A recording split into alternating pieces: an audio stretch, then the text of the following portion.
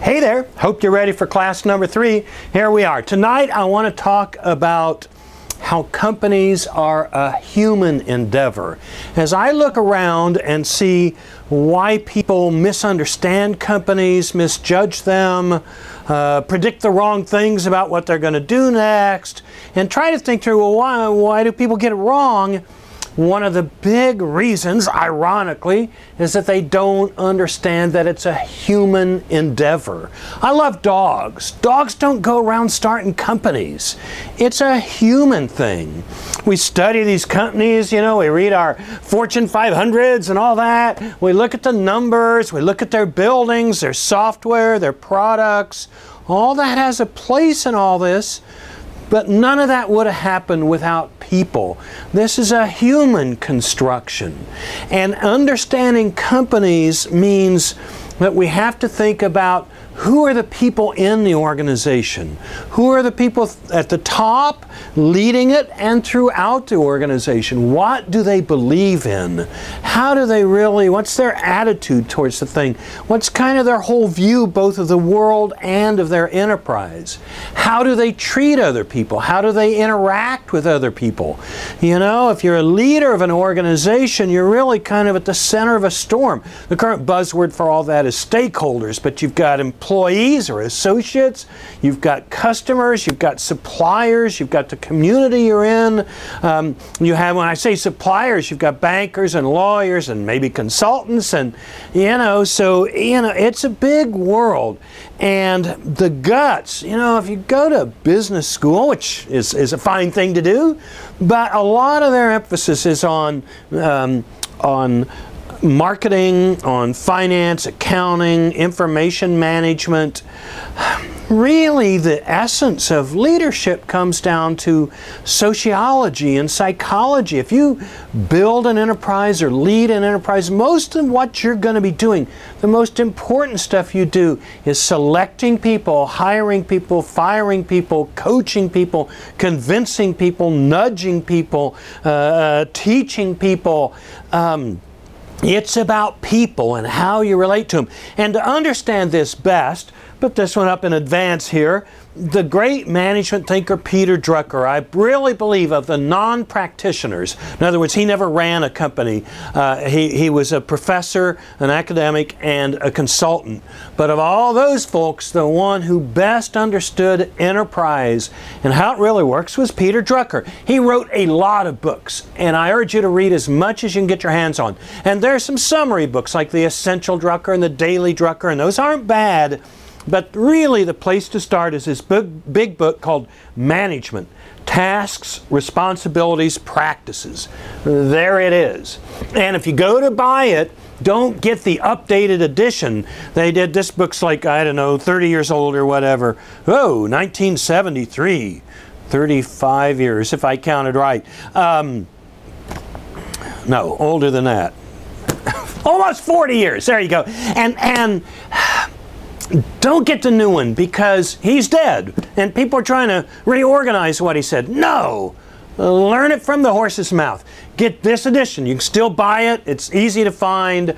It's a big fat paperback. I think it's around 20, 25 bucks, whatever. Management, Tasks, Responsibilities, and Practices. It is a big book, unlike the one I suggested last class. It's over 800 pages. Treat it like the Bible for business management, because the thing about Peter Drucker is he understood that it's all about people. He was one of the few people that understood the corporation as a part of a broader society, as a mechanism, as a way of doing things within the bigger picture, that it's not just about maximizing profit, that it's not just about the shareholders. It's a much bigger, more complex thing. And don't get me wrong, I am not knocking profit and I'm not knocking stockholders. I'm a fervent free market capitalist kind of guy. But you have to understand how it all fits together. And examples of where people don't and he understood it's about people. human beings and ordinary human beings, and how they can do great things with the right ideas, the right tools, and perhaps most importantly, the right leadership. And examples of where people go astray in this, when I was in college, this is way back, medieval times, the 60s and the 70s, and there was an organization called the SDS, the Students for a Democratic Society, and it was a activist leftist group. And a lot of what they're saying is, we got to tear down the corporations. The big corporations have ruined our lives, and we've got to stop them, and that was one of many things. And you still hear some people saying that today. I think somewhat fewer than did back then. But one of the things, I'd sit there and I'd argue all night, because I love debate and discussion. I'd argue all night with my buddies who were SDSers from the opposite view of the world from me on these issues anyway. And, you know, they'd be saying, oh, but the corporation is evil and the corporation is out to rip us all off. And I'm like, well, who is the corporation? What do you mean? Well, the corporation. I said, well, isn't the corporation your dad or your neighbor's dad? Back then it wasn't many moms. That's changed a lot, thank heavens. But back then it was dads, and you know, and they'd say, well, what do you mean? What do you mean? So, well, look, go look at your house, go down the street, or the guy down the hall in the college dormitory, his dad or her dad, you know, and now they're moms, you know, and they're never, even the enemies of corporations are never going to be good enemies, effective enemies, if they don't understand it's just people. And yes, there are crooks, yes, there are stupid ones, yes, there are smart ones. They're just people. Another example where we miss this, I go to so many websites, even some of the most interesting websites, and there's no people on them. You go to see who's the leadership. There's no pictures of the founders or the group that's running the company. Ideally, there'd be pictures with them and their kids or their dogs or something to make it more human. A big challenge, especially with the rise of the internet, is how do you humanize all this? I've even found a friend of mine, he said, look, I'm thinking about hiring these consultants. It was in the restaurant industry. And he said, look at their website, tell me what you think. I said, look, I don't even live in the same city. I don't know these people. I really can't judge, but sure, I'll take a look at the website. I'll try anything once. Anyway, and I look. And it's a consulting business, and there's no pictures, no information on the biographies or the backgrounds of the people there. There's no mention of any of the people. It's just like, oh, we'll double your sales, and we do great things, and we know how to organize it, or we know how to design your menu, or whatever it was. And I emailed the guy back, and I said, well, look, you got to judge for yourself. It's not my money. It's your money you're spending. I wouldn't even answer these people's phone call. I wouldn't even go back to them. It's my gut reaction.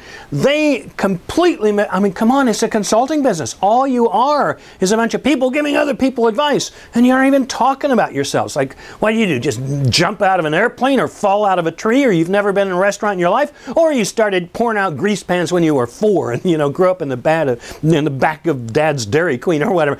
I gotta know something about you. I gotta know where you're coming from. I gotta know where your head's at. And that applies to everybody and everything in business. Most of the great business leaders, they're not business people. I get so frustrated because I kind of grew up in this myth, stupidity, that there's like doctors and lawyers and poets and writers and business people.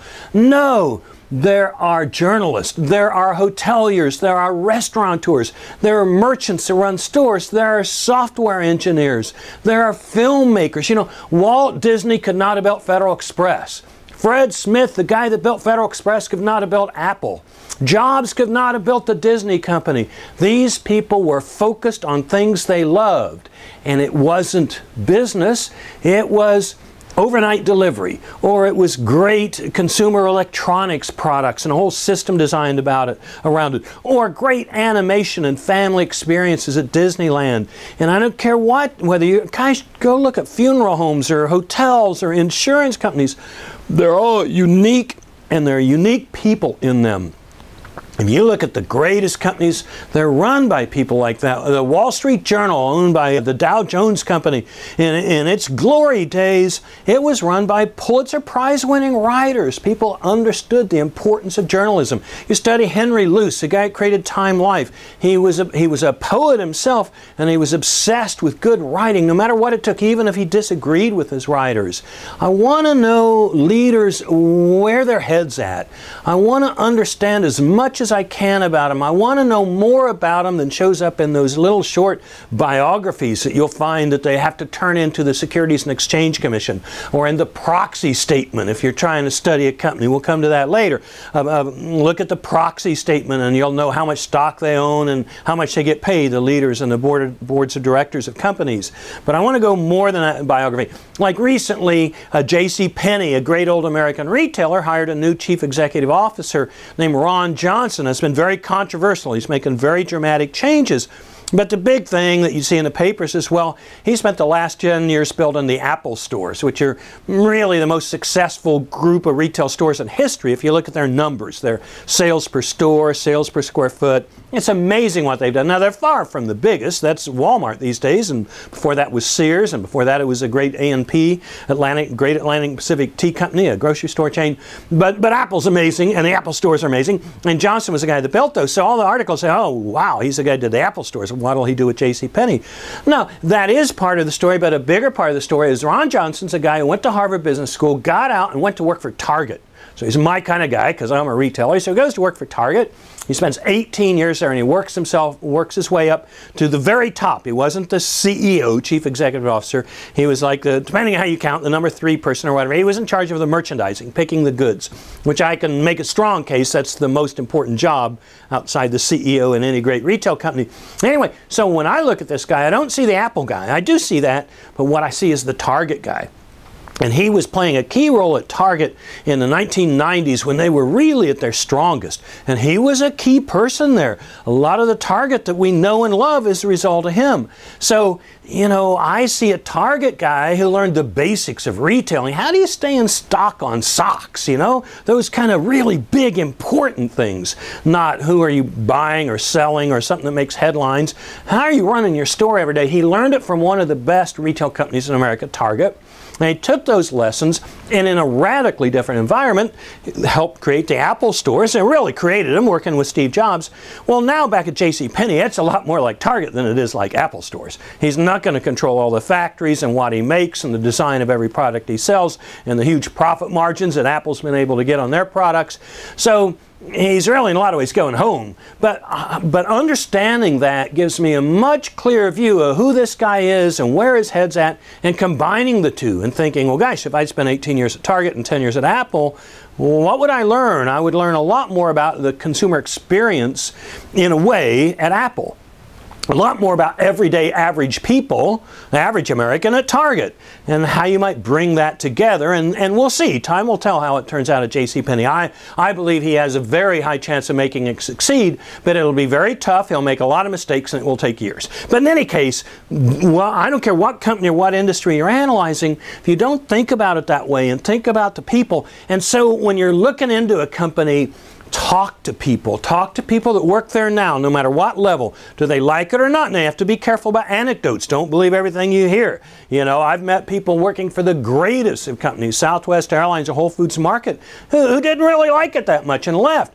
Most great companies are not for everybody. Some of them are almost a cult. We'll come back and talk about that. But talk to a number of people. Get a sense of, you know, are they a hard-working organization? Are they all about brains? Are they all about good service or just great products? Or is it just about design and how things look? Or, you know, and a great group to talk to, people to talk to, are people who used to work there. People who competed with the company, people who sell to the company. If I really want to understand the trends in the restaurants in a city, I would like to talk to a Cisco salesperson. Cisco is a great American company based in Houston that supplies products to restaurants, ketchup and mustard and napkins and whatever. A great company. Now, there's another one with a C that's in technology, another great company. But this one, they're all over the United States. And whoever the Cisco salesperson is that calls on the restaurants in your town, they know about them. They know. I can ask them and say, well, who's the smartest restaurateur in town? Who's the one that's the most innovative? Who do you think which one is the best one to work for? All the kind of questions I'm going to be asking. And I'll tell you that, what's the best one to work for? I'm going to come back and talk more about that later in the course. But that's another thing. It's the human side. So an overarching idea, a big idea to apply to everything I'm going to be talking about is the idea of think of it, remember it, and remember to think of it as a human enterprise, as it's just people just people. I mean, you know, Einstein, Michael Jordan, you know, FDR, they were just people. So I'm not belittling people, but they are. They're humans. They put their skirt on once at a time, something like that, one leg at a time, you know. Anyhow, remember that, because a lot of people don't remember that, and it causes them to misunderstand companies and how they work. I'll see you next class.